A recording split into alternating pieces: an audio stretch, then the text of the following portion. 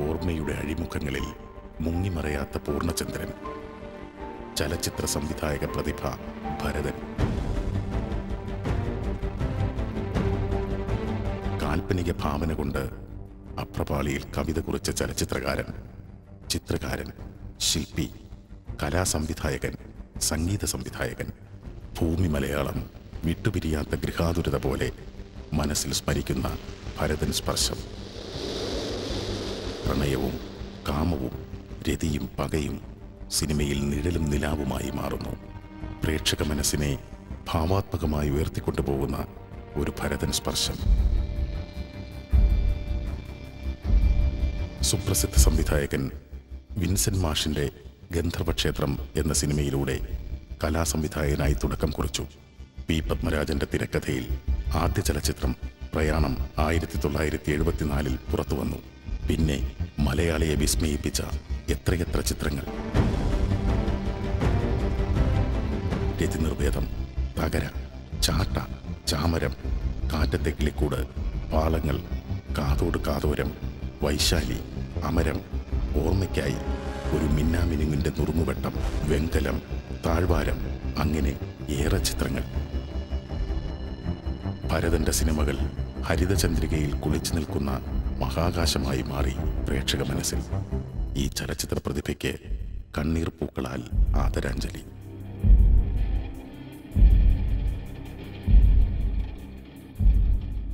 ഭരതേട്ടൻ്റെ കാര്യം പറഞ്ഞു വരുമ്പോൾ ആദ്യം കരയുമെന്ന് എനിക്കറിയാം. ഇന്ന് കരയരുത്.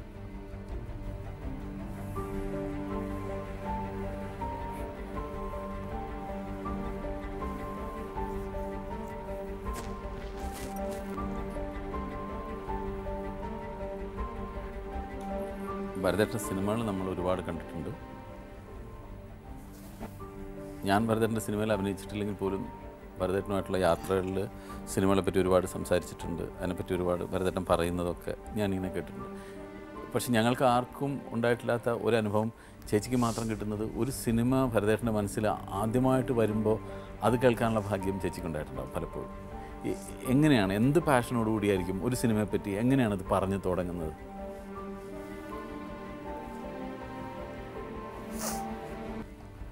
അത് എൻ്റെ അടുക്ക പറഞ്ഞു തുടങ്ങിയത് ആരവം തൊട്ടാണ്. ആരവത്തിന് മുമ്പാണ് ഞങ്ങളുടെ കല്യാണം കഴിഞ്ഞ രതിനിർവേദം സമയത്തായിരുന്നു അങ്ങനൊരു കഥയുണ്ടായതും അങ്ങനെ അത് കല്യാണത്തിൽ അവസാനിച്ചതുമൊക്കെ. അതിനുശേഷം അടുത്ത പടം ആരവമായിരുന്നു. അപ്പോൾ അതിൻ്റെ സ്ക്രിപ്റ്റ് ആണ് ആദ്യം പറഞ്ഞത്. അപ്പോൾ ആദ്യമേ പറയായിരുന്നു, അതിനകത്ത് ഇങ്ങനെ കഥയായിട്ടൊന്നും പ്രത്യേകിച്ചൊന്നും ഇല്ല. ഒരു ഗ്രാമത്തിൽ നടക്കുന്ന സംഭവം, ഒരു ഗ്രാമം എങ്ങനെയാണ് എന്നുള്ളത് മാത്രമേ ഞാൻ അതിനകത്ത് ഉദ്ദേശിക്കുന്നുള്ളൂ.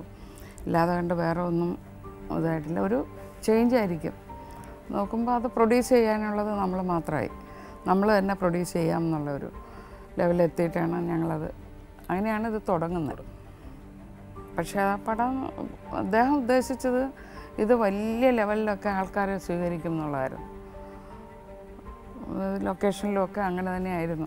അവിടെ നിന്ന് തന്നെ ഇതിങ്ങനെ കുറേശ്ശെ പറഞ്ഞാണ് അത് ആ ലെവലിൽ എത്തിച്ചത് തന്നെ. ഒരു സ്ക്രിപ്റ്റ് എന്ന് പറഞ്ഞാൽ പുള്ളി ഒറ്റയ്ക്കായിരിക്കത്തില്ല. പറന്നു പോകുന്ന കാക്കയോട് വരെ അതിൻ്റെ സമ്മതം ചോദിക്കും, അതേപ്പറ്റി പറയും, ഈ പടത്തെപ്പറ്റി ഒരു കഥ മനസ്സിൽ വന്നു കഴിഞ്ഞാൽ. അപ്പം ഞാൻ പറയാറുണ്ട്, ഇങ്ങനെ എല്ലാവരോടും പറഞ്ഞു കിടന്നാൽ അത് വേറെ എല്ലാവരും മോട്ടിച്ചുകൊണ്ട് പോകത്തില്ല. അതൊന്നും ആർക്കും മോട്ടിക്കാനൊന്നും നോക്കത്തില്ല, നമ്മുടേത് തന്നെയായിരിക്കും. അങ്ങനെയൊന്നും ആരും മോട്ടിക്കത്തൊന്നുമില്ല എന്നൊക്കെ പറയും. ആരോടാണെങ്കിലും ഇത് പറഞ്ഞു കൊടുക്കും. അപ്പോൾ അവരുടെ കയ്യിൽ നിന്ന് എന്തെങ്കിലും കിട്ടുവാണെങ്കിൽ അത് നല്ലതാണെങ്കിൽ അതും കൂടെ പുള്ളിയെ സ്വീകരിക്കും. അങ്ങനെ അന്ന് ഈ പ്രതാപൊക്കെ എപ്പോഴും കൂടെ ഉണ്ടായിരുന്ന ആളായിരുന്നു. പ്രതാപും വേണു ആയിരുന്നു ഏറ്റവും കൂടുതൽ അടുത്ത് ഉണ്ടായിരുന്നത്. സീനൊന്ന് എഴുതി അത് സീനിൽ അഭിനയിക്കുമ്പോൾ തന്നെ അപ്പോൾ ഇങ്ങനെ ഉണ്ടാക്കി ഇത് പറഞ്ഞുകൊണ്ടിരിക്കും. അങ്ങനെയുള്ള ഒരു ഇതുണ്ടായിരുന്നു. ഓരോ കഥയ്ക്കും അങ്ങനെ ആരവം, അതേപോലെ തന്നെ എനിക്ക് താഴ്വാരം ശരിക്കും വാസുവേട്ടൻ പറഞ്ഞത് 2 ഫ്രണ്ട്സിൻ്റെ കഥ എന്ന് മാത്രമേ ഉള്ളൂ. 2 ഫ്രണ്ട്സ് മാത്രമേ ഉള്ളൂ ആ പടം. വേറെ ഒക്കെ ഇങ്ങനെ ഇരുന്ന് രാഗി ഉണ്ടാക്കിയെടുത്തത് വാസുവേട്ടൻ തന്നെ പറയാറുണ്ടായിരുന്നു. ചേച്ചി മുമ്പൊരിക്കൽ പറഞ്ഞത് എനിക്ക് ഓർമ്മയുണ്ട്. മോള് കുഞ്ഞായിരിക്കുന്ന സമയത്ത് അവൾ ഫ്രണ്ടിലെ വരാന്തയിൽ മുട്ടുകുത്തി കഴിഞ്ഞ് വന്നിട്ട് അവളവിടെ വീഴുകയൊക്കെ ചെയ്തു. ഭരതൻ അത് കണ്ടിട്ടില്ല. അവിടെ ഏതോ ചെടിയിൽ ബാക്ക് ലൈറ്റ് വീഴുന്നത് നോക്കിയിട്ട് അങ്ങനെ ഒരു വിഷ്വലൈസേഷൻ അങ്ങനെ ഉണ്ടാവും. അത് കഥ ആലോചിക്കുമ്പോൾ തന്നെ ആ സീൻ എങ്ങനെ എടുക്കണം, ആ സീനിൽ എന്തായിരിക്കണം ഡ്രസ്സ് വേണ്ടത്, ഏത് കളറായിരിക്കണം ഉപയോഗിക്കേണ്ടത്, ഇതൊക്കെ നേരത്തെ തീരുമാനിക്കുന്നുണ്ടാവും. നേരത്തെ അതൊക്കെ ഇങ്ങനെ ഉള്ളിൽ പ്ലാൻ ചെയ്യും. അപ്പോൾ ധരാം മാഷുള്ളപ്പോൾ മാഷാണെന്ന് തോന്നുന്നു പറഞ്ഞു കൊടുത്ത് ഓരോ രാഗത്തിനും ഓരോ ഭാവങ്ങളുണ്ട്. ഇപ്പം ഹിന്ദോളത്തിനാണെന്നൊരിൽ അതിനൊരു ഭാവമുണ്ട്. അങ്ങനെ അതേപോലെ ഓരോ കളറിനും ഓരോ ഭാവമുണ്ടെന്ന് ആണ് പുള്ളിയുടെ ഒരു ഇത്. അതായത് അദ്ദേഹം ഡയറക്റ്റ് ചെയ്യുന്ന പടത്തിൽ അയലിടുന്ന നമ്മൾ പുറത്ത് അയൽ ഇപ്പോൾ ആർട്ടിനോട് പറയാൻ എൻ്റെ തുണി അവിടെ നനച്ചുകൊണ്ടിടും എന്നല്ലേ പറയുള്ളൂ. ഇത് അതുപോലും ഏത് കളർ ഇടണം എന്നുള്ളത് പുള്ളി പറഞ്ഞു കൊടുക്കും. അവിടെ ചുവപ്പ് ബ്ലൗസ് ഇടുക, അല്ലെങ്കിൽ ഒരു വയലറ്റ് കളർ അവിടെ കൊണ്ടിട്ട് ഒരു ലുങ്കി, അത് ഇന്ന കളർ ലുങ്കി കൊണ്ടിടുക, ഇങ്ങനെ പറയും. അത് ഞാൻ വേറെ ആർക്കും കണ്ടിട്ടില്ല. ആ ഒരു ഇത് ചിട്ടയോടുകൂടി പറയുന്നത് നമുക്ക് തോന്നുന്നു എല്ലാം വളരെ അശ്രദ്ധാപൂർവം ചെയ്യുന്നതാണെന്ന്. പക്ഷെ എല്ലാത്തിലും ശ്രദ്ധ ഉണ്ടാവും. കാര്യം ഒരു സ്പൂൺ അവിടെ വെച്ചിട്ടുണ്ടെങ്കിൽ ആ സ്പൂൺ ആ കളർ അവിടെ വേണോ എന്നുള്ളത് വരെ ശ്രദ്ധിച്ചിട്ടേ ചെയ്യത്തുള്ളൂ എല്ലാത്തിലും. അത് വേറെ ആർക്കും കണ്ടിട്ടില്ലെന്നാണ് എനിക്ക് തോന്നുന്നത്. അതുകൊണ്ടാണ് നമ്മൾ ഓരോ ഫ്രെയിമും ഈ പെയിൻറ്റിങ് പോലെ എല്ലാവരും എടുത്ത് പറയേണ്ട കാര്യം. മരത്തിൻ്റെ ഷൂട്ടിംഗ് നടക്കുന്ന സമയത്ത് പുറത്ത് എന്തെങ്കിലും ഒരു ലുങ്കിയോ അല്ലെങ്കിൽ എന്തെങ്കിലും ഒരു ബ്ലൗസോ കൊണ്ടിടാൻ പറഞ്ഞിട്ടേ ഇല്ല. എടുത്തുകൊണ്ടൊന്ന് കാണിക്കും ഇതിലേതാണ് അവിടെ ഇടേണ്ടതെന്ന് കോസ്റ്റ്യൂമർ. അപ്പോൾ പറയാം ഈ ബ്ലൗസും ഒരു മഞ്ഞ ബ്ലൗസ് അതിനകത്തൊരു പ്രധാനമായിരുന്നെന്ന് തോന്നുന്നു. ആ മഞ്ഞ ബ്ലൗസും ഒരു ലുങ്കിയും അവിടെ കൊണ്ടിടും. അങ്ങനെ പറയാം. അത് ഇട്ട് കഴിഞ്ഞാലും അദ്ദേഹം തന്നെ എന്നിട്ട് അതിങ്ങനെ ഒരു അശ്രദ്ധമായിട്ടൊന്ന് മാറ്റിയിടുന്ന ഒരു സ്വഭാവമുണ്ട്.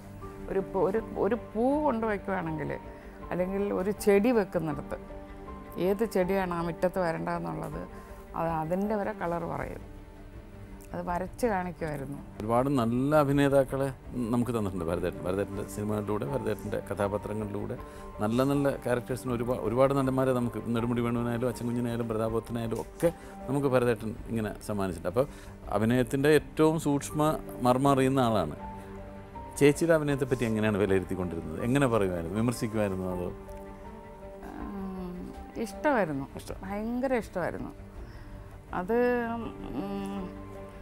സീൻ അഭിനയിച്ചുകൊണ്ടിരിക്കും. ഞാൻ ചിലപ്പോൾ റിഹേഴ്സലിൽ കാണിക്കത്തില്ല. ഞാൻ പറയും ഇന്നതൊക്കെ ചെയ്യും, ഇന്നതുപോലെ ആയിരിക്കും. ശരി, അത് മതി, റിഹേഴ്സൽ കൂടുതൽ ചെയ്യണ്ട, ടേക്കിൽ ചെയ്താൽ മതി എന്ന് പറയും. അങ്ങനെ പക്ഷേ എന്നാൽ പോലും ഒരു ആർട്ടിസ്റ്റിനെ കൊടുക്കുന്ന മര്യാദയേക്കാൾ കൂടുതൽ പുള്ളി അസിസ്റ്റൻറ്റ് ഡയറക്ടർക്കും ക്യാമറാമാനും കൊടുക്കാറുണ്ട്. അത് നമ്മൾ അവരെ ഒന്നും പറയണമെന്ന് പറ്റത്തില്ല. ഇതെന്താ കണ്ടിന്യൂറ്റി, ഇത് നേരത്തെ പറഞ്ഞു തരാമെന്നൊക്കെ ചോദിച്ചാൽ നിങ്ങൾക്ക് എന്താ നോക്കിയാൽ, നിങ്ങൾ ഇതിൽ അഭിനയിക്കുന്ന ആളല്ലേ, നിങ്ങൾക്കും കൂടെ ഒന്ന് നോക്കിക്കൂടെ, അവർ തന്നെ പറയണമെന്നെന്താ ഇത്ര നിർബന്ധം എന്ന് ചോദിക്കുന്ന ഒരാളായിരുന്നു. അത് ഇപ്പം ഞാൻ ആ അമരത്തിലൊരു സീന് ഇങ്ങനെ അശോകൻ കല്യാണം കഴിച്ചുകൊണ്ട് വരുന്ന ഒരു സീനുണ്ട്. അത് എടുത്തുകൊണ്ടിരിക്കുമ്പോഴത്തേക്കും എനിക്കാണെന്നൊരു ഫസ്റ്റ് ടേക്കിന് ഓക്കെ ആയില്ലെങ്കിൽ പിന്നെ കരച്ചിലൊന്നും അത്ര വേഗം വരികയല്ല, പിന്നെ ഗ്ലിസറിനിടണം, അതൊരു നിർബന്ധം. ഇല്ലെങ്കിൽ ഗ്ലിസറിനില്ലാതെ കരയാം. ഗംഭീരമായിട്ടൊക്കെ അഭിനയിച്ച് ആ പൊന്നെ ഓടി വഴി തോന്നിയതൊക്കെ പറഞ്ഞ് മുരളി വന്നു എല്ലാം കഴിഞ്ഞ് ഷോട്ട് കഴിഞ്ഞപ്പോൾ പറയുകയാണേ വൺ മോർന്ന്. അയ്യോ, അപ്പം എനിക്കങ്ങ് ദേഷ്യം വന്നു. ഞാൻ പറഞ്ഞു ഇതെന്തോ ഇനിയിപ്പോൾ ഇത് വൺ മോർ എടുക്കാനും നോക്കത്തില്ല, എനിക്ക് ഇതുപോലൊന്നും വരത്തില്ല എന്ന് പറഞ്ഞാൽ നിങ്ങളുടെ സൗകര്യം മാത്രം നോക്കിയാൽ പാടില്ല, ഇവിടെ വേറെ ആൾക്കാരില്ലേ, അവരുടെയും കൂടെ സൗകര്യം നോക്കണ്ടേ. അപ്പോൾ എന്താണെന്ന് വെച്ചാൽ ക്യാമറ അത് ഒരു ലൈറ്റ് ഓഫായിപ്പോയി. ശരി, അപ്പോൾ അത് മാറ്റിയെടുക്കണം എന്ന് പറഞ്ഞിട്ട് എന്നാൽ അപ്പം അത് തീരുന്നതിന് മുമ്പ് എന്താ പറഞ്ഞുകൂടായിരുന്നു എന്ന്. അത് സൗകര്യമില്ല, ഇപ്പോഴേ പറയാൻ പറ്റുള്ളൂ. അങ്ങനെയൊക്കെ ചില ചില്ലറ കാര്യങ്ങൾ അതിനൊക്കെ പെടണം, അത്രയേ ഉള്ളൂ. അത് പറഞ്ഞ് അപ്പം തന്നെ അങ്ങ് തീരുകയും ചെയ്യും.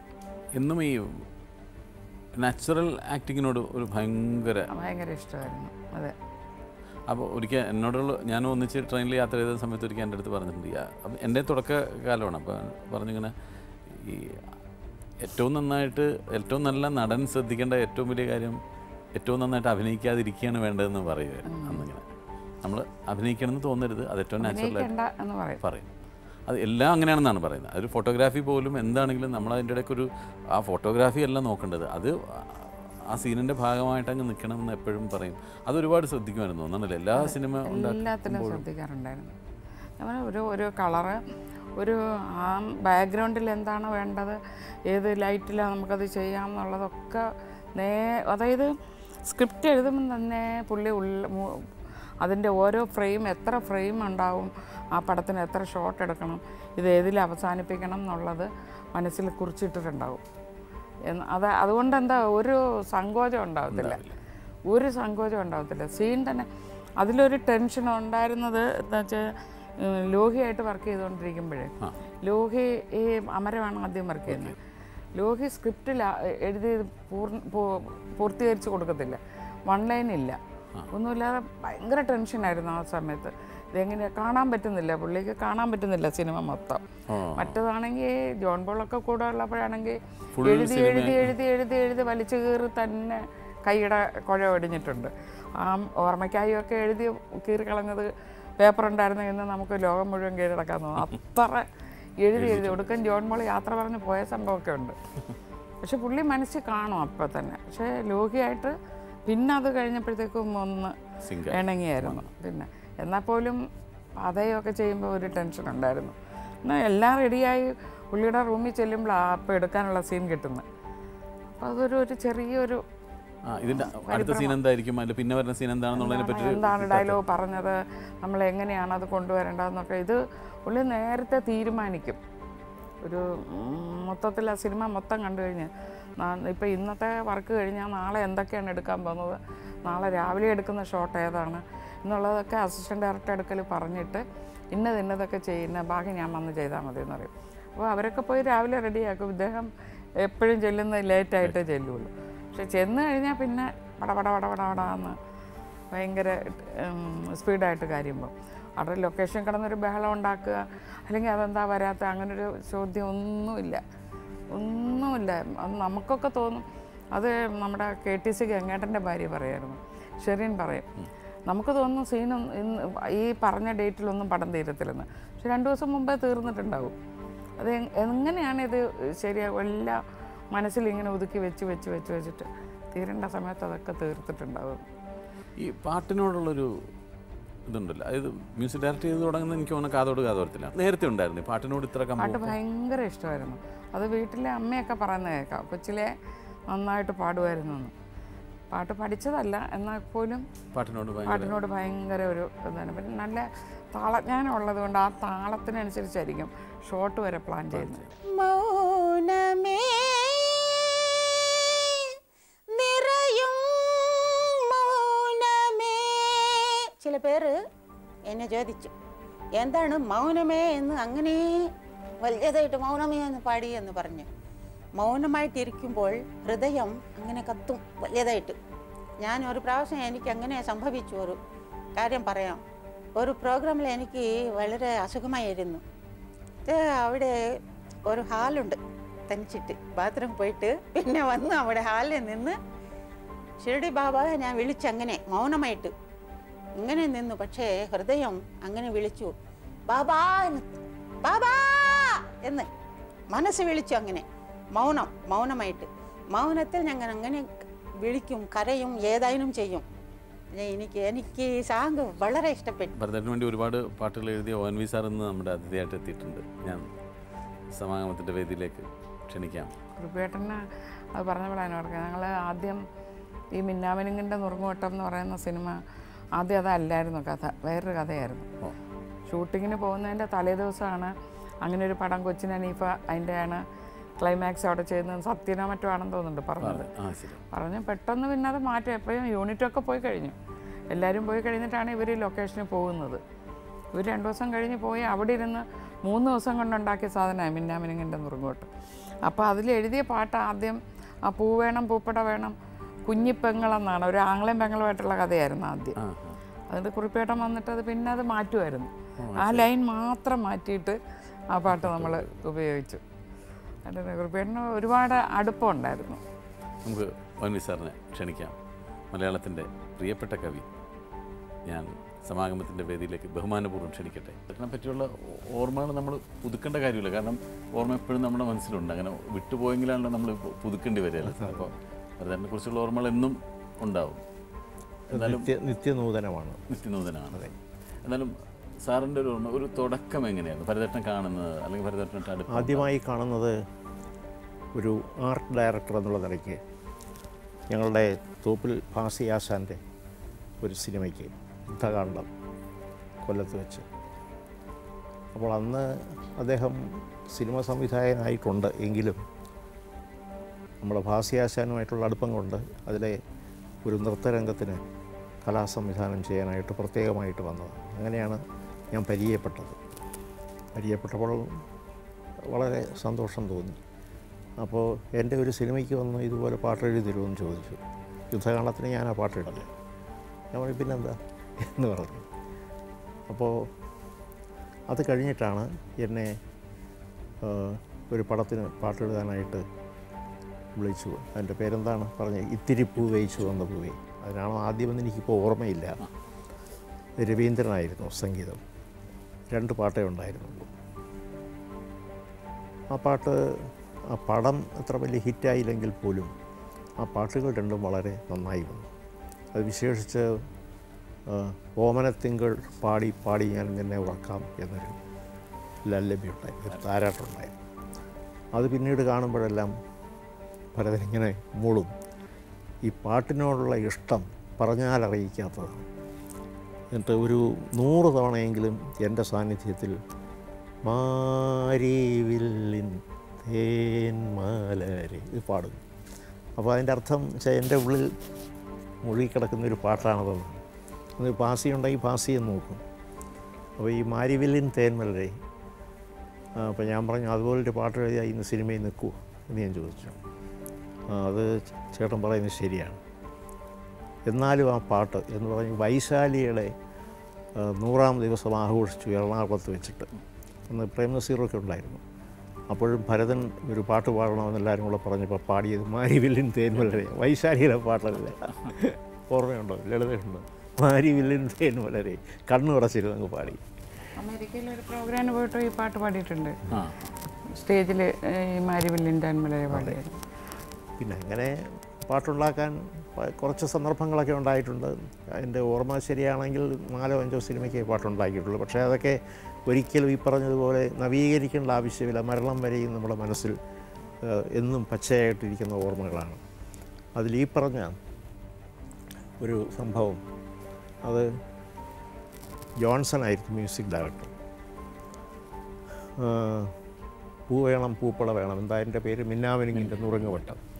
ഈ പൂ വേണം പൂപ്പള വേണം എന്നുള്ളത് അതിങ്ങനെ മൂളി ന്യൂ ലൻസിൻ്റെ ഒരു നല്ല ഒരു മുറിയിൽ അവിടെ ഇങ്ങനെ ഇരുന്ന് എന്താ പറയുക, അതൊരു അതുവഴി ഇതുവഴിയൊക്കെ പോകുന്നവരെ അടുത്ത മുറിയിലുള്ളവരെയും ഒക്കെ തന്നെ ആകർഷിക്കുന്ന തരത്തിൽ അതങ്ങ് പാടി തുടങ്ങി. ഭരതേട്ടൻ തന്നെ പാടുകയാണ്. അതെ, ജോൺസനും എല്ലാം കൂടി അങ്ങ് പാടുകയാണ്. അപ്പോൾ പൂ വേണം പൂപ്പട വേണം. അപ്പോൾ അതിനകത്ത് അതെ, അപ്പോൾ കഥയിൽ അതൊരു കുഞ്ഞിപ്പെങ്ങളിന് വേണ്ടിയുള്ളൊരു പാട്ടായിരുന്നു. അത് കുറച്ച് കഴിഞ്ഞപ്പോൾ എന്നോട് പറഞ്ഞ്, ചേട്ടാ ക്ഷമിക്കണം, കുഞ്ഞിപ്പെങ്ങൾ വയ്യ, കുഞ്ഞിപ്പെങ്ങളല്ല, കഥ മാറിപ്പോയി എന്ന് പറഞ്ഞു. ഞാൻ പറയാം അതിനെന്താ, നമുക്ക് ചേട്ടൻ പോകുന്നു, അതെ രണ്ടാമത് വിളിച്ചു വരുത്തിയതാണ്. ഇല്ല, വിളിച്ചു വരുത്തിയില്ല, ഫോണിൽ കൂടെ പറഞ്ഞു. ഈ കുഞ്ഞിപ്പെങ്ങളത് മാറ്റാനൊരു പ്രയാസമില്ല. കുഞ്ഞിപ്പെങ്ങൾ മാറ്റിയിട്ട് പിന്നെ എന്താ വെച്ചത് ജോൺസൺ അറിയാം. ഇത് വേറെന്തോ അത് പിന്നീട് അതിൽ ഭരതന് വളരെ ഇഷ്ടമായൊരു സംഗതി, ഈ ഭരതൻ്റെ ജീവിച്ച ആ പ്രദേശത്തുള്ള, അപ്പോൾ എൻ്റെ ഭാര്യ വീടും അതിനടുത്താണ്. അപ്പോൾ എനിക്ക് പരിചയമുള്ള ഒരു മുത്തിയും ചോഴിയുണ്ട് എന്നൊരു കളിയുണ്ട്, ഒരു നാടൻ കളി. അപ്പോൾ ഇതിനകത്ത് ആ മുത്തിയും ചോഴിയും കളിയുടെ ഒരു പരാമർശമുണ്ട് ഈ പാട്ടിലുണ്ട്. അതെ, ഈ പാട്ടിലുണ്ട്. മുത്തി എന്ന് പറയുന്ന മുത്തശ്ശി ഓണത്തിന് എല്ലാ വീട്ടിലും വരും. വന്നിട്ട് വെറ്റില ചോദിക്കും, പുകയില ചോദിക്കും, അത് ചോദിക്കും. ഈ ചോഴി എന്ന് പറയുന്നത് കാലനാണ്. ഇവരെ കൊണ്ടുപോകേണ്ട സമയം അതിക്രമിച്ചു. അപ്പോൾ ഇവരുടെ കൈക്കും കാലിനും ഒക്കെ പിടിക്കും. ഉടനെ ചുമ്മാരികള എന്ന് പറഞ്ഞാൽ ഇത് കാലനാണെന്ന് തിരിച്ചറിയുന്നില്ല. അവരത് ശ്രദ്ധിക്കാതെ ഇല്ല, ജീവിത രതിയുടെ ഒരു മൂർത്തിമത് ഭാവമാണ് ഈ മുത്തി. അത് പക്ഷേ ആ ഭാഗത്ത് മാത്രമേ ഉള്ളൂ. വടക്കാഞ്ചേരി, പിന്നെ തലപ്പള്ളി താലൂക്കിൻ്റെ ആ ഭാഗത്തൊക്കെ ഉള്ളൂ. അതിൻ്റെ 2 റെഫറൻസ് വെച്ചപ്പോൾ അങ്ങ് എക്സ്റ്റാക്റ്റിക്കായിട്ട് ഇതെങ്ങനെ പറ്റി ചേട്ടൻ അറിയുമെന്ന് ചോദിച്ചു. ഞാൻ പറയും എനിക്കറിയില്ലേ, ഞാൻ ദേശം നിർത്തുന്നല്ലേ വിവാഹം കഴിച്ചിരിക്കുന്നത്. അങ്ങനെ ഈ നമുക്ക് ഈ പാട്ടുണ്ടാക്കുന്ന ആ സന്ദർഭത്തിൽ ഈ മ്യൂസിക് ഡയറക്ടറും എല്ലാം കൂടി ചേർന്ന് ഒരു ആഹ്ലാദകരമായ ഒരനുഭവം ആ ചേരുവയിലുണ്ടാകും. എങ്ങനെയെന്ന് വെച്ചാൽ ഒരു പുഴ വേറൊരു പുഴയിൽ ചേരുമ്പോൾ ഉണ്ടാകുന്ന ഒരു വേൾപൂൾ മാതിരി ഉണ്ടല്ലോ, അതുപോലെ അങ്ങനെ ഉണ്ടായിട്ടുള്ള ഒരു സന്ദർഭമായി. വൈശാലിക്ക് വേണ്ടി എഴുതിക്കൊണ്ടിരുന്നപ്പോൾ ഇന്ദു പുഷ്പം ചൂടി നിൽക്കും രാത്രി എന്ന് പറയാൻ എഴുതി. അതങ്ങോട്ട് നമ്മുടെ രവി അങ്ങോട്ട് അയാളിങ്ങനെ ഹാർമോണിയം വെച്ചിട്ട് ഞാൻ കണ്ണുമടച്ചിരുന്ന് ഇന്ദു പുഷ്പം ചൂടി നിൽക്കും രാത്രി അങ്ങോട്ട് പാടിക്കഴിഞ്ഞപ്പോൾ എന്നെ മുറിയുടെ വെളിയിലോട്ട് വന്നു. മുറിയിൽ നിന്ന് വെളിയിലോട്ട് വിളിച്ചിട്ട് കെട്ടിപ്പിടിച്ചു. അതിൽ എൻ്റെ അടുത്ത് അധികം സ്വാതന്ത്ര്യം എടുക്കാറില്ല, കാരണം ഒരു ചേട്ടനായിട്ട് വെച്ചിരിക്കുന്നു. ഭരതനില്ലാതായി കഴിഞ്ഞു, ഇപ്പോൾ മരിച്ചു കഴിയും. ഇപ്പോഴും ഒരു ദുഃഖമുള്ള കുറിപ്പേട്ടാന്നൊരു വിളിയുണ്ട്. അത് നമുക്ക് വേറെ ആരും കിട്ടിയിട്ടില്ല. അല്ല കുറിപ്പേട്ടാന്നുള്ള വിളി കിട്ടിയിട്ടുണ്ട്, പക്ഷെ അതിൻ്റെ ഒരു ഈ അതിൻ്റെ ഉള്ളിലെന്തോ ഒന്നുണ്ടല്ലോ, അത് പിന്നെ വലിയ അത് മിസ് ചെയ്യുന്നു. ഞാൻ യഥാർത്ഥത്തിൽ ഞാൻ മിസ് ചെയ്യുന്നത് ആ വിളിയാണ്, ഭരതനിലെന്ന് പറയുന്നത്. പിന്നെ ഭരതൻ്റെ ഏറ്റവും അടുത്ത ആൾക്കാരെല്ലാം എനിക്കും ഏറ്റവും അടുത്ത ആൾക്കാരാണ്. PN മേനോനായാലും ശരി, ഭാസിയാസനായാലും ശരി, അതുപോലെ തന്നെ ലളിത ആയാലും ശരി, ഞങ്ങളെല്ലാം ഒരു കുടുംബത്തിലെ പോലെ കഴിഞ്ഞവരാണ്. ഇത്തരം ആഹ്ലാദ പ്രകടനങ്ങളൊക്കെ ഉണ്ടല്ലോ, കുട്ടികളെ പോലെ തന്നെ ആഹ്ലാദം പ്രകടിപ്പിക്കും. അതുപോലെ ജോൺ പോളുമായിട്ടൊന്നിച്ചിരുന്ന് പാട്ടുണ്ടാക്കിയ അവസരങ്ങളുണ്ട്. അതിൽ ഈ മിന്നാമിനിങ്ങിൻ്റെ നുറങ്ങോട്ടം തന്നെയാണെന്ന് തോന്നുന്നു, അല്ലേ? ആണെന്ന് തോന്നുന്നു. അപ്പം അതിൽ ഈ എഴുതി കൊടുത്തിട്ട് ട്യൂൺ ചെയ്തതാണ്. അപ്പോൾ ഈ അധികമാരും ഈ സിനിമാ പാട്ടിൽ ഉപയോഗിക്കാത്ത ഒരു താളത്തിലാണ് തകതിമി, അത് അധികം ഉപയോഗിക്കില്ല. പിന്നെ നമ്മുടെ MBS പറയും ഈ ഒട്ടകത്തിൻ്റെ കാൽവെപ്പ് പോലുള്ളൊരു താളമാണ് ഈ തകതിമി മിശ്രം. അപ്പോൾ കുതിരക്കുളമ്പടിയുടെ താളം പോലെ അല്ല, അത് ദ്രുതഗതിയാണ്.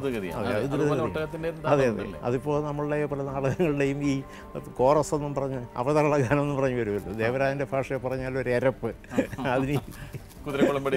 അതെ, കുതിരക്കുളമ്പടി. അതല്ല, ഇത് ഇങ്ങനെ ഒരു ഇതാണ് മെല്ലെ മെല്ലെ എന്ന് പറയുന്ന പാട്ട്. ആ താളമൊക്കെ ഭരതന് വളരെ ഇഷ്ടപ്പെട്ടിട്ട് പിന്നെ എത്ര തവണയാണ് അത് പാടി കേൾപ്പിക്കുക എന്ന് പറയാൻ കഴിയില്ല. അപ്പോൾ ഒരാൾ നമ്മളെ ഇൻസ്പയർ ചെയ്യും. He really inspired me. ഈ പേന എടുക്കുമ്പോൾ, ഈ സിനിമയ്ക്ക് പാട്ട് എഴുതാനായിട്ട് നമ്മൾ പേന എടുക്കുമ്പോൾ നമ്മളെ ഇൻസ്പയർ ചെയ്യുന്ന ഒരു presence, his very presence was inspiring when you start writing. അതാണ് എനിക്ക് ഏറ്റവും അതൊരു അപൂർവ അനുഭവമാണ്, എല്ലാവരിൽ നിന്നും കിട്ടില്ല. പിന്നെ ഈ ജോൺ പോളിനെ പോലെയുള്ള വളരെയധികം സഹൃദയത്വമുള്ള ചില ആളുകൾ, ജോൺസനെ പോലെ വളരെയധികം നമുക്ക് ഇണങ്ങി പോകാൻ കഴിയുന്ന ആളുകൾ, ഭരതൻ, ഇതൊക്കെ കൂടെ ചേർന്ന് വരുമ്പോൾ ഉണ്ടാകുന്ന ഒരു സുഖം നഷ്ടപ്പെട്ടു പോയത് എന്നാലോചിക്കുകയാണ്. പിന്നെ അതുപോലെ ഇനി ഉണ്ടാവില്ല. പക്ഷേ പിന്നെ വേറൊന്നുണ്ട്, നഷ്ടപ്പെട്ടു പോയതിനോർത്ത് ദുഃഖിച്ചിട്ട് കാര്യമില്ല. ഈ പറഞ്ഞതുപോലെ അതിൻ്റെ ഫലമായി വന്ന പാട്ടുകളും സിനിമകളുമൊക്കെ മനുഷ്യരുടെ മനസ്സിലും ഇപ്പോഴും ഉണ്ട് എന്നതിൻ്റെ തെളിവാണ് ഇപ്പോഴും ഭരതനെ ഓർക്കുന്നത്. മെല്ലെ മെല്ലെ മുഖപടം തെല്ലൊതുക്കി അല്ലിയാമ്പൽ പൂവിനെ തൊട്ടുണർത്തി ഒരു കുടന്ന നിലാവിൻ്റെ കുളിരു കോരി നെറുകയിൽ അരുമയായി കുടഞ്ഞതാരോ മെല്ലെ മെല്ലെ മുഖപടം തെല്ലൊതുക്കി.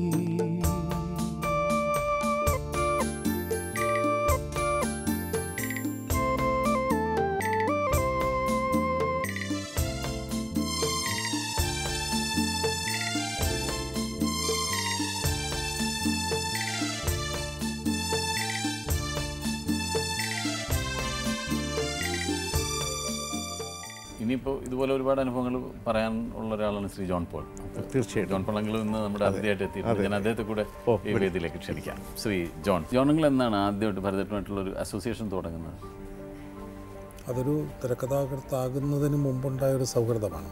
അതൊരു ആരാണ് ആദ്യം പരിചയപ്പെടുത്തിയതെന്ന് കൃത്യമായിട്ട് ഭരതനും ഓർക്കുന്നില്ല, ഞാനും ഓർക്കുന്നില്ല. പക്ഷേ അത് 3 വ്യക്തികൾ 3 തവണയായി പരിചയപ്പെടുത്തുകയായിരുന്നു ഞങ്ങളെ പരസ്പരം.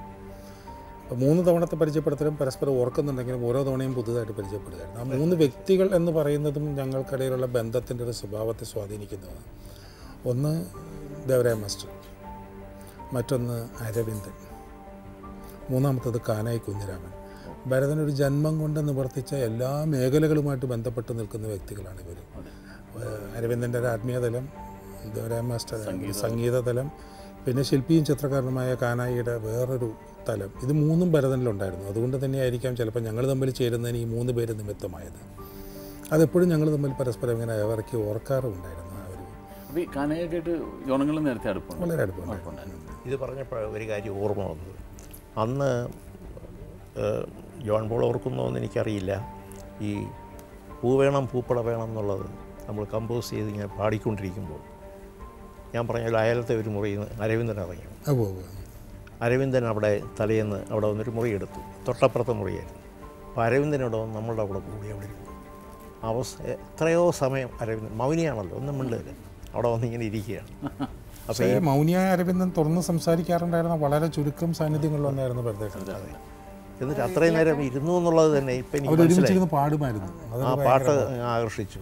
പുറത്തിറങ്ങിയപ്പോൾ ഞാൻ ചോദിച്ചപ്പം അരവിന്ദൻ ഞങ്ങളൊക്കെ ഒരേ കാലത്ത് പഠിച്ചിരുന്നവരാണ്, എന്നോട് സ്വാതന്ത്ര്യമുണ്ട്. അപ്പം പാട്ട് എൻ്റെ അടുത്ത് അതൊക്കെ പറഞ്ഞു, പാട്ട് മനസ്സിലായി. അതാണ് മാക്സിമം. തലയൊന്ന് നാട്ടിയുടെ പാട്ട് പാട്ട് നന്നായി. അങ്ങനെയാണ് പുള്ളിയുടെ ഒരു, അത് ഭരതൻ കൃത്യമായിട്ട് ഇമിറ്റേറ്റ് ചെയ്ത് കാണിക്കുകയും ഏറെക്കുറെ ഒരു ചായ ഉണ്ടായിരുന്നല്ലേ ഇവർക്ക് ഭരതേട്ടനൊക്കെ അല്ലേ? ഇവരുടെയൊക്കെ ഒരു സാത്വിക ഭാവമൊക്കെ കുറച്ചുകൂടെ നീട്ടിയിരുന്നെങ്കിൽ രണ്ടും വേണമെങ്കിൽ മാറിപ്പോകാമായിരുന്നു. അല്ല, പക്ഷേ കഷണ്ടി ഇല്ല, അതൊരു അല്ല. പിന്നീട് ലോഹിദാസിനും അത് വന്നു തുടങ്ങി. ലോഹിദാസ് ശരിക്കും ഭരതേട്ടൻ്റെ അതേ രൂപമായിട്ട് മാറിയിട്ടുണ്ടായിരുന്നു. ഇത് നമ്മൾ പറഞ്ഞു വന്നോടത്ത് തന്നെ തുടങ്ങാം. അങ്ങനെയാണ് ഈ പരിചയം തുടങ്ങുന്നത് ഭരതേട്ടനുമായിട്ട്. സിനിമ വർക്ക് ചെയ്തത് പിന്നീട് കുറേ ചാമരമാണ് ഞങ്ങൾ വെച്ച് ആദ്യം വർക്ക് ചെയ്തത്. ഞാൻ ആദ്യമായിട്ട് എൻ്റെ ഒരു തിരക്കഥ സ്ക്രീനിലെത്തുന്നത് ഭരതൻ്റെ സംവിധാനത്തിലാണ്, ചാമരം. അതിനു മുമ്പേ ഞങ്ങൾ സുഹൃത്തുക്കളായിരുന്നു. ചിത്രകാരനായ ഭരതനെയാണ് ഞാൻ ആദ്യം പരിചയപ്പെടുന്നത്, പിന്നെ ശില്പിയായ ഭരതനെയാണ്, പിന്നെ ചലച്ചിത്രകാരനായ ഭരതനെയാണ്. ഇതിൻ്റെയൊക്കെ ഒരു എന്താ പറയുക, ഒരു തുടർച്ചയിലാണ് ഞങ്ങൾ തമ്മിലൊരു ചലച്ചിത്രപരമായ വീഴ്ച ഉണ്ടാകുന്നത്. ഭരതനെയും പല ചിത്രങ്ങളുമായിട്ട് ബന്ധപ്പെട്ട് പോസ്റ്ററുകളൊക്കെ വരയ്ക്കാൻ വേണ്ടി എറണാകുളത്ത് ഹോട്ടലിലൊക്കെ വന്ന് താമസിക്കുമ്പോൾ സായാഹ്നങ്ങളിൽ ഞാനിത് വരയ്ക്കുന്നത് കാണാൻ ഭയങ്കര ഭംഗിയാണ്. ഒരു 6 ഷീറ്റ് പോസ്റ്ററൊക്കെ അദ്ദേഹം വരയ്ക്കുന്ന 6 ഷീറ്റ് വലുപ്പത്തിലുള്ള കടലാസ് നിലത്ത് വിരിച്ചിട്ടിട്ട് കയ്യിലൊരു സിഗരറ്റ് ഇങ്ങനെ കത്തിച്ച് വെച്ചിട്ടുണ്ടാവും. അതിൻ്റെ ചാരം വന്ന് വിരൽ അവസാനം കലയിൽ വന്ന് വിരലുമ്പോൾ തൊടുന്നവരെ വലിക്കുന്നുണ്ടാവില്ല, പക്ഷെ അത് കത്തിച്ച് അവിടെ ഇരിക്കണം. അത് പുള്ളിയുടെ ബോഡിയുടെ ഒരു എക്സ്റ്റൻഷനാണ്. എന്നിട്ട് ഇങ്ങനെ കമന്ന് കിടന്നിട്ടൊരു വരയുണ്ട്. ഈ വരയ്ക്കുന്നത് പോലും പുള്ളി ഇപ്പോൾ ഒരു സീൻ കിട്ടിക്കഴിഞ്ഞാൽ ഷോട്ട് എടുക്കുന്നത് ആദ്യത്തെ ഒരു ഷോട്ട് എവിടെയോ ഫിക്സ് ചെയ്തിട്ട് പിന്നെ അപ്പുറം ഇപ്പുറം ഇണക്കി ചേർക്കുന്നു എന്ന് പറയുന്ന പോലെ എവിടെയെങ്കിലും ഒരു ബിന്ദുവിൽ ബ്രഷ് തൊടും, പിന്നെ അതിൻ്റെ അപ്പുറം ഇപ്പുറം ഇങ്ങനെ വിതർന്ന് വരുന്നത് നമുക്ക് അസൂയോടെയും വിസ്മയത്തോടെയും കണ്ടിരിക്കാൻ പറ്റും. ഒരു ചാട്ടയ്ക്ക് മറ്റൊക്കെ ചിത്രം മൾട്ടി കളർ 6 ഷീറ്റ് പോസ്റ്റേഴ്സൊക്കെ ഒരു അരമണിക്കൂർ കൊണ്ടൊക്കെ പെയിൻറ്റിങ് പോലെ അദ്ദേഹം വരയ്ക്കുന്നത് കൊതിയോടെ നോക്കിയെന്ന് നമ്മൾ കണ്ടിട്ടുണ്ട്. പിന്നെ ഞങ്ങൾ ഒരുമിച്ച് നടക്കാൻ പോകുമായിരുന്നു. അപ്പോൾ ആ കാലഘട്ടത്തിൽ ഭരതൻ്റെ കൂടെ വർക്ക് ചെയ്യുന്ന ആളാണ് ജോർജ് കിത്തു. ജോർജ് കിത്തു എൻ്റെ വളരെ അടുത്ത സഹോദരസ്ഥാനീയനായ സുഹൃത്താണ്. അപ്പോൾ ജോർജ് കിത്തുവും ഭരതനും ഞാനും കൂടെ ഇങ്ങനെ എറണാകുളത്തെ തെരുവുകളിലൂടെ നടന്ന് മരയാസ് കോളേജിലെ കലാലയത്തിൻ്റെ അവിടുത്തെ ഈ ഒരു മുത്തശ്ശി മരങ്ങളുണ്ട്, അതിൻ്റെ ചുവട്ടിലൊക്കെ പുലരുവോളം ഇരുന്ന് ഇങ്ങനെ സിനിമയെക്കുറിച്ചുള്ള സ്വപ്നങ്ങൾ, സംഗീതത്തെക്കുറിച്ചുള്ള സ്വപ്നങ്ങൾ, ചിത്രകലയെക്കുറിച്ചുള്ള സ്വപ്നങ്ങളൊക്കെ പങ്കിടുകയാണ്. അതിനിടയിൽ എപ്പോഴുമാണ് ഒരു നിർമ്മാതാവ് ഭരതനെ തേടി വരികയും പത്മരാജൻ അപ്പോൾ കണ്ടിന്യൂസ് ആയിട്ട് ചിത്രങ്ങളുടെ തിരക്കിലായതുകൊണ്ട് നമുക്ക് ആരെക്കൊണ്ട് എഴുതിക്കാമെന്ന് വന്നപ്പോൾ ഭരതൻ ആദ്യം പറഞ്ഞു, കിത്തു ആദ്യം പറഞ്ഞു എന്നറിയില്ല, എന്നെ സുഹൃത്തായിരുന്ന എന്നെ ഈ രംഗത്തേക്കൊന്ന് പിടിച്ചിറക്കാമെന്ന് പറയും. ഞങ്ങളൊരുമിച്ച് ഈ പറയുന്ന മുത്തശ്ശി മരത്തിൻ്റെ ചുവട്ടിൽ മലന്ന് കിടക്കുമ്പോഴാണ് ഭരതൻ പറഞ്ഞത്, എനിക്ക് കോളേജിൽ കൊതി തീരെ ഇടപഴകാൻ കഴിഞ്ഞിട്ടില്ല, ക്യാമ്പസ് എന്ന് പറയുന്നത് എനിക്ക് നഷ്ടപ്പെട്ടു പോയൊരു സൗഭാഗ്യമാണ്, എനിക്കൊരു ക്യാമ്പസിൻ്റെ കഥ പറയണം. അങ്ങനെ ഒരു ക്യാമ്പസിൻ്റെ കഥ പറയാൻ വേണ്ടി ഭരതൻ ആവശ്യപ്പെടുമ്പോൾ ക്യാമ്പസിൽ നിന്ന് പുറത്തിറങ്ങിയിട്ട് 5-6 വർഷങ്ങളെ ആയിട്ടുള്ളൂ ഞാൻ. അപ്പോൾ എൻ്റെ മനസ്സിലൊരു ക്യാമ്പസിൻ്റെ ഓർമ്മകളെന്ന് പറയുന്നത് ലൈവായിട്ട് നിൽക്കുകയാണ്. അപ്പോൾ ക്യാമ്പസിലെ എൻ്റെ കുറേ സഹപാഠികളുടെ ഞാൻ കണ്ട കുറേ നിമിഷങ്ങൾ ഇതാണ് ആദ്യം പറയുന്നത്. അതുകൊണ്ട് തന്നെ ഞങ്ങൾക്ക് അന്ന് പുലർച്ചയ്ക്ക് ഞങ്ങൾ പിരിയുമ്പോഴേക്കും ഒരു കഥയുടെ മേലാപ്പ് ഏകദേശം ഇണങ്ങി വന്നിരുന്നു. പിന്നെ അതിനാവശ്യമായ ഒരു സ്ട്രക്ചറൽ സ്റ്റോറിയാണ് അന്വേഷിച്ചത്. അത് ബാലകൃഷ്ണൻ മങ്കാടിൻ്റെ നോവലിൽ നിന്ന് കണ്ടെത്തിയില്ല. ഇങ്ങനെയാണ് ചാമരം എന്ന് പറയുന്ന സിനിമ പോലും ഉണ്ടാകുന്നത്. പലപ്പോഴും ഭരതൻ അങ്ങനെയാണ്, നാച്ചുറിൻ്റെ എന്തെങ്കിലും ഒരു അംശത്തെ എടുത്തിട്ട് അല്ലെങ്കിൽ എനിക്ക് ഇന്നതിൻ്റെ ഒരു കഥ പറയണം എന്ന് പറയുന്നൊരു മനസ്സുണ്ടായിരുന്നു ഭരതൻ. എനിക്ക് തോന്നുന്നു നിറങ്ങളായിട്ടും സംഗീതമായിട്ടാണ് പുള്ളി ആദ്യം എന്തെങ്കിലും ഒന്ന് മനസ്സിൽ രജിസ്റ്റർ ചെയ്തത്. ഒരു ക്യാരക്ടർ പറഞ്ഞാൽ പോലും ആ ക്യാരക്ടറിൻ്റെ ഏതെങ്കിലും തരത്തിലുള്ള ഒരു കളറോ അല്ലെങ്കിൽ അതിൻ്റെ ഏതെങ്കിലും ഒരു നിഴലോ എന്തെങ്കിലും ആയിരിക്കും പുള്ളിയുടെ മനസ്സിൽ ആദ്യം എക്സ്പോസ് ആകും. അതിൽ നിന്ന് അതിൻ്റെ ചുറ്റും വളർത്തിയെടുക്കുകയാണ്. അതുപോലെ സിനിമയുടെ സ്ട്രക്ചറൽ ഡിസൈൻ വളർത്തിയെടുക്കുന്നതിൽ പോലും പുള്ളിയുടെ ചിത്രകാരനും പുള്ളിയുടെ മ്യൂസീഷ്യനും പുള്ളിയെ സ്വാധീനിച്ചിരുന്നു. അത് പുള്ളിയുടെ ചിത്രങ്ങളിലെ ഫ്രെയിമുകളിൽ നമുക്ക് കാണാൻ കഴിയുന്നുണ്ട്. അതുകൊണ്ടാണ് ലോറി പോലൊരു സിനിമ ഉണ്ടാകുന്നത്. അല്ലെങ്കിൽ കഥ നോക്കി നടക്കുന്ന നമ്മൾ ചിന്തിക്കും തകരാന്ന് പറയുന്ന അവരൊറ്റ കഥാപാത്രം ചെറിയതാണ് പത്മരാജൻ.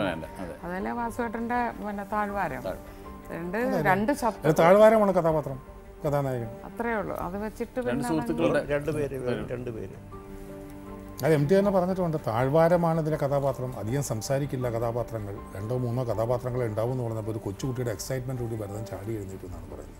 പിന്നെ അതിലെ കഥയെക്കുറിച്ച് MT പറഞ്ഞു കൊടുക്കുന്ന സമയത്ത് ബീച്ച് ഹോട്ടലിൽ ഇരുന്നിട്ടാണ്, കോഴിക്കോടുള്ള ഒരു വലിയ ഹോട്ടലിൽ ഇരുന്നിട്ടാണ് ഈ കഥ പറയുന്ന സമയത്ത് ഞാനവിടെ ഇരുന്നുണ്ട്. അപ്പോൾ പുള്ളി പറയുന്നത് ഇങ്ങനെ അടിവാരത്തിൽ ബാലം വന്നിറങ്ങുമ്പോൾ ഒരു സന്ധ്യാസമയമാണ്. ഫസ്റ്റേടം വളരെ ചുണ്ട് കടിച്ചു പിടിച്ചിട്ട് വളരെ കുറച്ച് വാക്കുകളുടെ സന്ധ്യാസമയമാണ് അവിടെ, അങ്ങനെ ഇലക്ട്രിസിറ്റി ഒന്നും ഇല്ലല്ലോ. ഉടനെ ഭരതൻ ഭയങ്കര എക്സൈറ്റഡ്. ഇലക്ട്രിസിറ്റി ഒന്നും ഇല്ലയെന്ന് പറയുമ്പോൾ അവിടെ മുഴുവൻ റാന്തൽ വിളക്കുകളൊക്കെ തൂങ്ങിക്കിടന്ന് ഒരു അന്തിച്ചുവപ്പിൻ്റെ ഒരു യെല്ലോ ഗ്ലോ, മൊത്തം ഒരു മഞ്ഞ സ്വർണ്ണ നിറമായിരിക്കുമല്ലേ വാസുവേട്ടൻ. അതുപോലെ കഥയുടെ വേറൊരു ഘട്ടത്തിൽ അന്ന് അടിയാളരുടെ കാവിലെ വേലയാണ്. അപ്പോൾ അന്ന് പുതുവസ്ത്രങ്ങളൊക്കെ ധരിച്ചിട്ട് ഈ അടിയാളർ മലയിറങ്ങി വരും. ഉടനെ ഭരതൻ പറയുന്നത് ഒരു പച്ച പുതപ്പിൽ ഈ പഞ്ഞിത്തുണ്ടുകൾ ഇങ്ങനെ പറ്റിപ്പിടിച്ച് പറന്ന് വീണാൽ എങ്ങനെ ഇരിക്കും. മൊത്തം കളേഴ്സായിട്ടാണ് പുള്ളി കാണുന്നത്.